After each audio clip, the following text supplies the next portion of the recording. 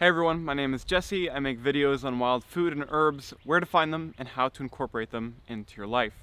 So right now, I'm here in the woods with one of my most hated plants in this area. And that doesn't happen for most of the plants that I know, but it certainly is true for this one. So this is winter honeysuckle, Lonicera fragrantissima. And let me tell you why it's such a terrible plant.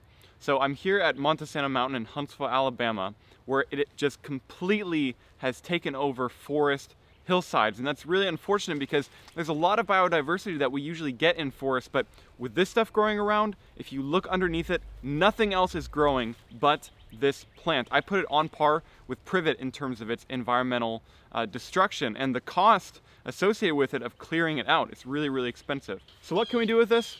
Well, you can take the flowers and you can make a flower jelly, similar to how I made one with the goldenrod flowers. You can see that in my goldenrod flower jelly video.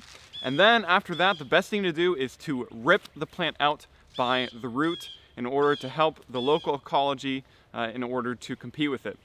Some people like it because it flowers really, really early, but that's one of the reasons why it outcompetes so many other native plants, because it flowers and propagates before they even get a chance to. So please do not plant this. If you see it in your yard or in your area, go ahead and rip it out. I want to make sure that you know exactly what to look for though.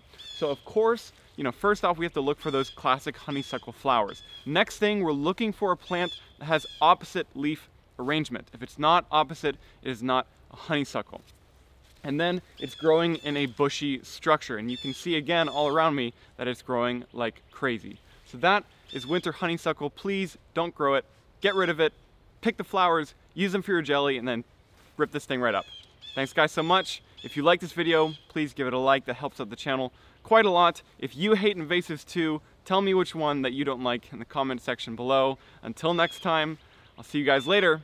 Be feral and keep foraging.